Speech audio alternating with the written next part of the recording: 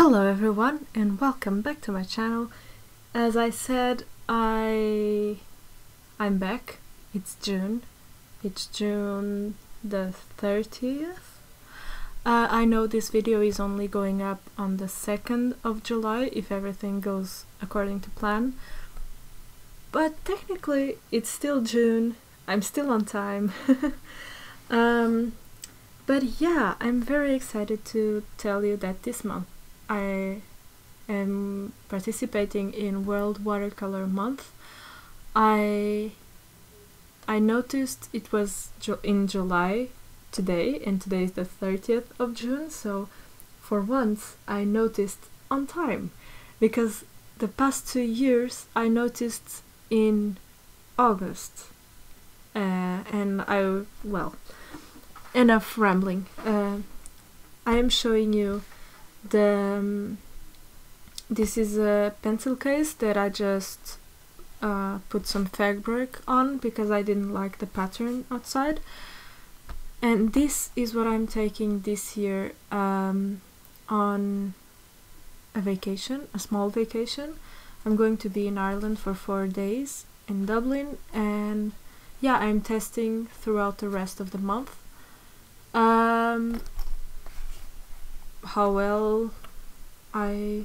how much I like this. Yeah, because I want to make sure that I take to my trip everything I need as small as possible, because I only have hand luggage, carry-on, that's it. I only have a carry-on, so that means I cannot take things that are very big, and I have to be really careful with fountain pens. So these two, I'm going to start off with this because this is both my travel art supplies and my supplies for the World Watercolor Month. But yes, I'm going to be changing the ink on this pen to black, and I'm going to be taking my Pentel pocket brush pen. This is a generic demonstrator pen that I got on AliExpress, I think. I don't like to order a lot of things from them, but I have to say this is pretty good quality, and it was like €2, so I'm happy with that. And I'm going to take this in a small plastic bag, like a Ziploc, just to make sure I don't ruin anything. So that's why these are outside of my pencil case. Then I'm taking this pencil case. Again, this was a pretty cheap one. I don't remember the price, and it was pretty ugly. So I covered it up, and there are a few things in here that I'm not absolutely sure if I'm going to take with me or not. Mostly this pen, I'm not sure if I'm going to take it, but the rest of it I'm really enjoying. So let's start with this. This is I believe Rowney graduate sketchbook.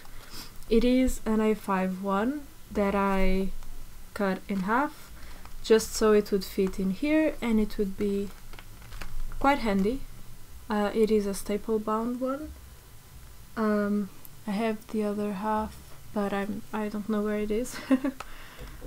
But yeah, so I'm using this one, and as you can see, I have already started it. Yeah, I have started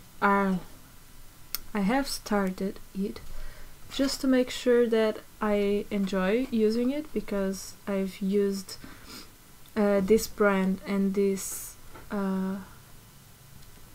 range before, but just to make sure the paper is decent enough for watercolor. This is not a watercolor sketchbook, and it is not a mixed media one. This is one that I found via Sketching Scarlett, and I will leave her channel in the card there, and also in the description box. And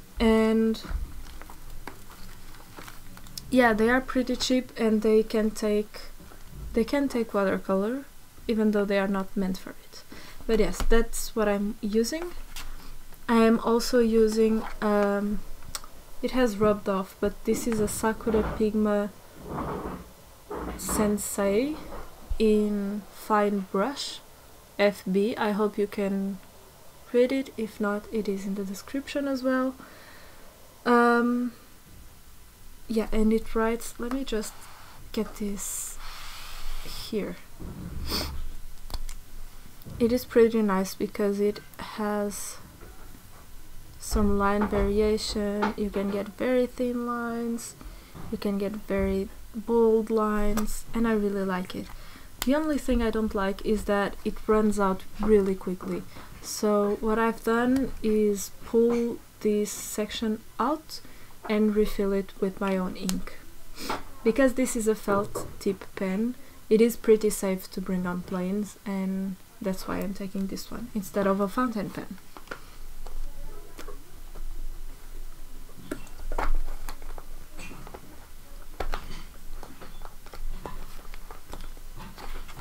The next thing here is a Derwent drawing pencil in Chinese white. It is pretty nice. It's not super opaque, but I think you can see it covers pretty well, and I really like it for the texture on top of rougher paper. Even though this paper is pretty smooth, when the paper has a lot of tooth, this looks great on top of watercolor, because it makes basically every wash feel like you used a granulating color, even if you didn't, and that's pretty cool. It's also great for highlights. Then I'm taking this water brush. I need to clean it because, as you can see, it has a little bit of pigment inside. It must have been absorbed the last time I used it. And yeah, it's just a teeny tiny one that I'm going to have to take with me empty and fill it up there.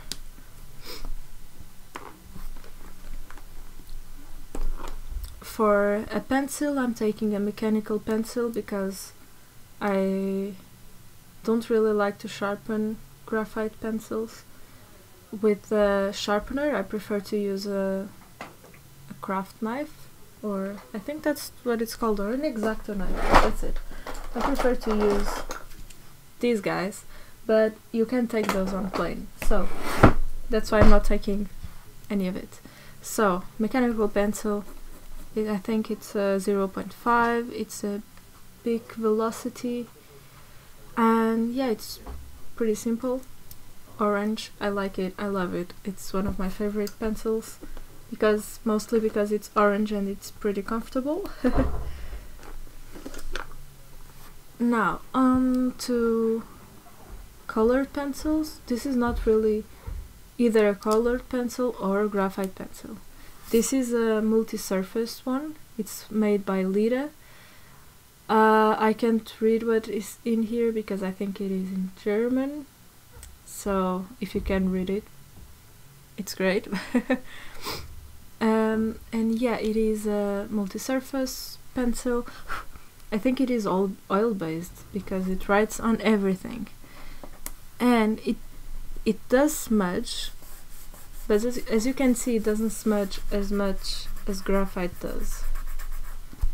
And that's great. Also, it writes on everything, so pretty useful. But because it writes on everything, I am using this thing that is from a makeup pencil, eyeliner pencil, I think. I took this one and I'm using it for this, just so I don't get everything smudged with black pencil. Then I'm taking a very cheap, I think this is a makeup brush.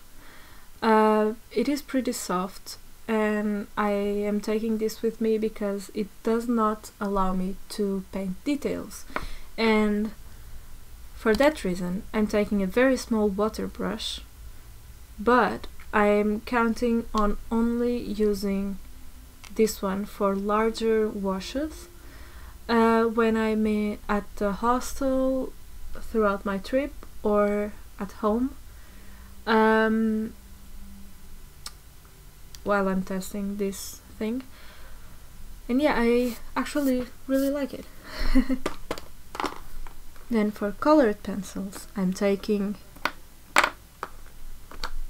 only only six pencils. These ones are leftovers from elementary school, because for some reason my grandfather decided that I needed really great pencils for elementary school. And I'm really thankful. I love those pencils, but I'm pretty sad that I almost used them up back then, because they are really good and I think it was kind of a waste to use them then, but whatever. So as you can see, this is my favorite one of the bunch. It's the orange one. These are watercolor pencils. By the way, I'm testing this, I'm showing you this on a non-watercolor paper, so yeah. I really like these pencils. These are the Staedtler Aquarell, I think. And yeah, just so you have an idea of the colors I'm taking. I chose these colors because I think they go really well with the palette that I'm going to show you next. And yeah, that's why. That's the only reason. And because I really like them. I'll just put it here. Yeah. I really like how reddish this brown is. And as you can see, I'm taking mostly warm colors. Even the green is a yellowish green. And the only really cold color is this teal blue, because the others are pretty warm and I like that. Then I'm taking I think this is a Maped pencil sharpener. That's pretty basic, I think. This is a Pentel Hi-Polymer eraser. This one I'm on the fence whether I want to take it with me or not, but it is a koi coloring brush pen in orange, just plain orange. I really like it, but I'm not sure if I want to take it because I don't think I would need it. No, it is water soluble, but again, this paper is not great for this, so it's normal that it doesn't dissolve as well.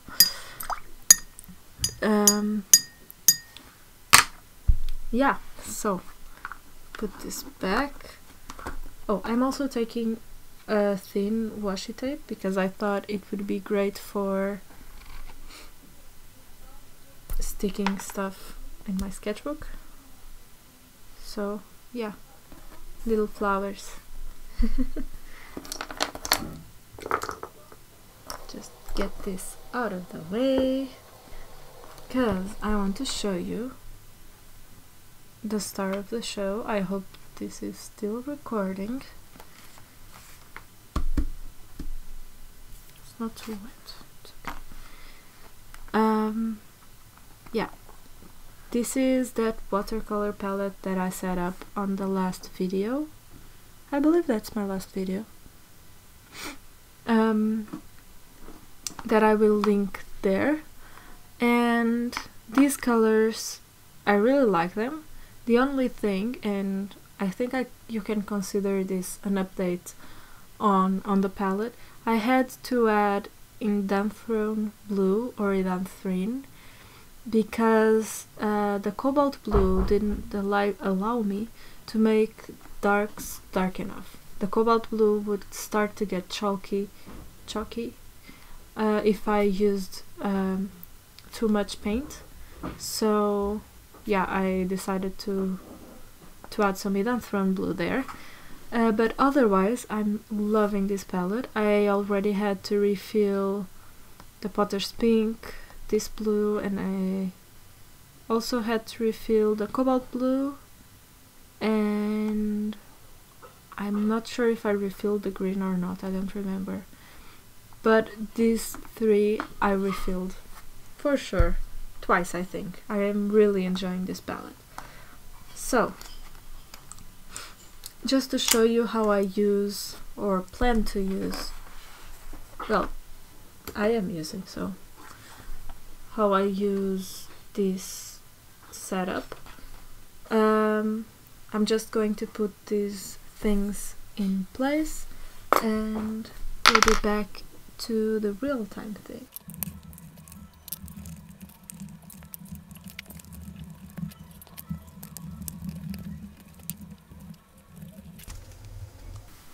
This is a sketch that I made yesterday, I think, with the Sakura Pigma pen. I'm going to take this thing out because as good as as this setup is to paint while standing up, you're sitting down, this is a pain in the butt. Come on. Okay, I can take it off. Let's just pretend I took it off. So, I'm using that makeup brush. It holds quite a bit of water, and that's pretty nice. And let's see. Also, the colors I chose for the colored pencils, the pink was because I don't really have a real pink in here, because the Potter's pink, as pretty as it is not a punchy, vibrant pink. And for that reason I thought it would be pretty cool to have a pink in colored pencil to add texture and color when it's not possible to do that with the watercolors. And that would be a way to reduce the amount of paints I need to take with me. And yeah, that was the thought process. I drew this on location, but I'm painting it from memory, so the colors might be a bit off. But I think it's fun to try to capture the colors you saw before. I think it's pretty interesting how accurate or inaccurate you are when doing those things. And I also wanted to practice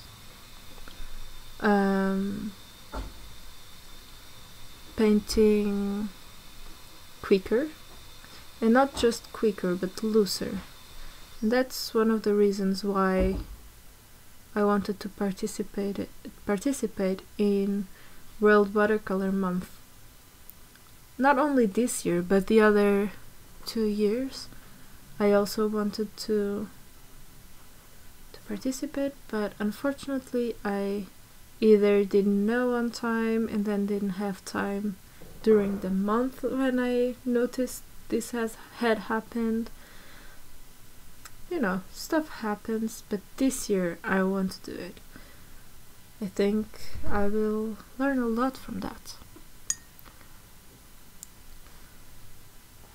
If you want to know what colors are on my palette, I have on this particular palette, I have a video. Sorry, my headphones just slipped. I have a video, I think it's the last one I put, but I will have it linked there and also in the description box just in case. But yeah, that video shows how I set up these palettes and why I set it up this way. So yeah, I'll have it linked. Okay, let's leave the roof. Now this part was brickwork, and was one of the features that called my attention.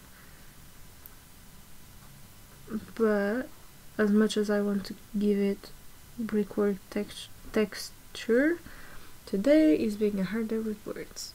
As much as I want to give it the right texture, I don't want to overdo it because it defeats the purpose, for me at least.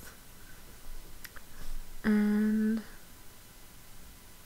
that part is also brickwork, but again I don't have the space in this tiny thing with such a big brush. I don't have the space to do that. And that was on purpose, you know? Just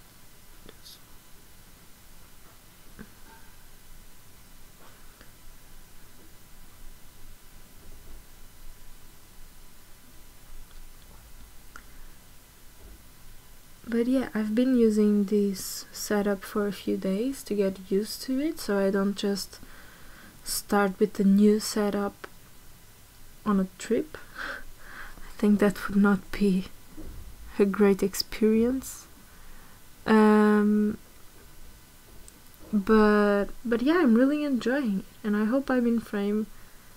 I'm trying a new, not a new angle per se, but kind of a new setup, and I cannot see if this is in frame or not without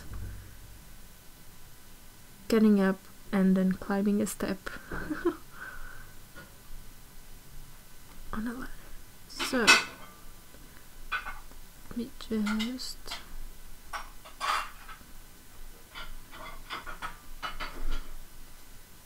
okay. Then I want to add a tiny bit more paint on this side. This red, not red, it's more of an orange. It's called Light Red by Mission Gold. It is, I believe, a 3 pigment blend, but I absolutely love it, and for that reason I don't mind it having more than one pigment.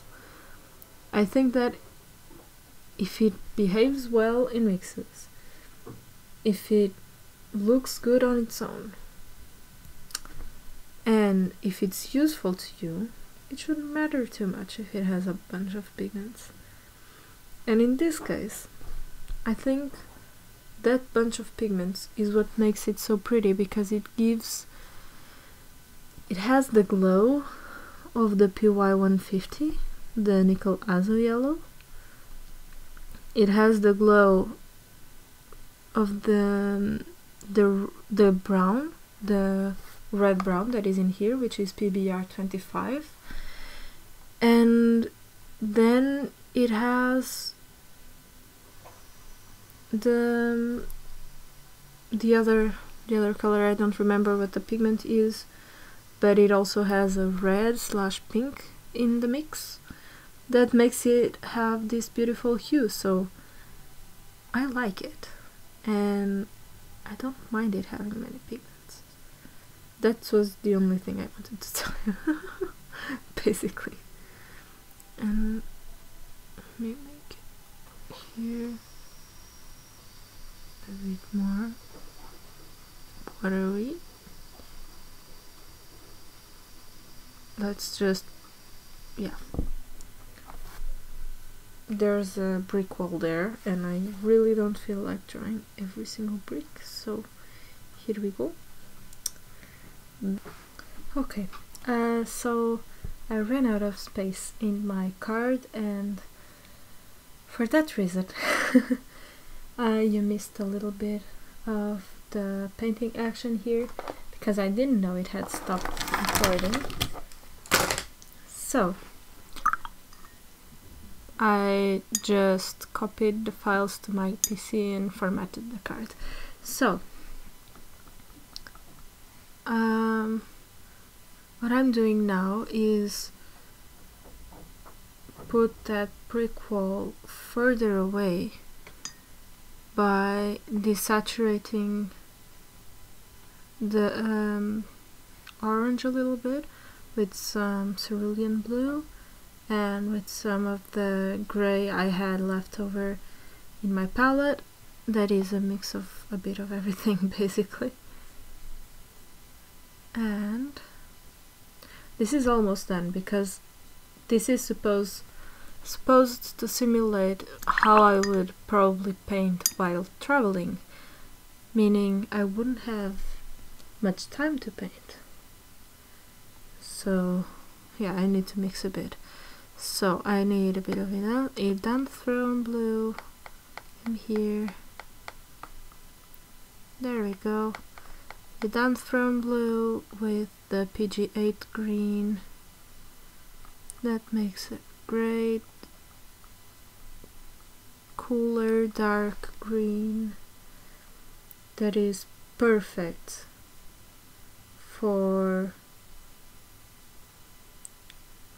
traditional Portuguese windows, and I painted something that should be white with the green. That's great. But the thing is, this green is beautiful. And I don't really remember, but I think there was something green here as well, so I'm just going to throw in there, pretend it was green,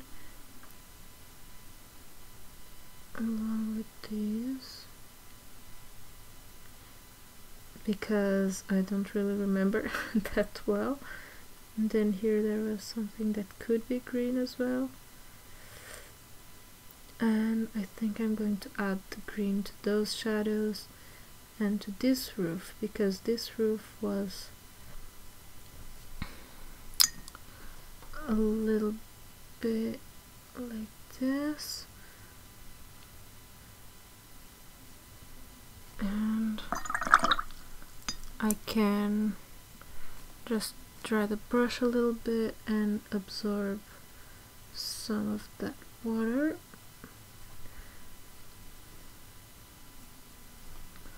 And this is a really nice way to add some, you know, to make the thing look more cohesive. You just use the same color throughout the painting in the shadows and that kind of stuff.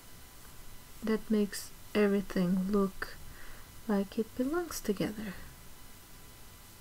And I really like that, so just have to be a little bit careful around there so I don't smudge green everywhere.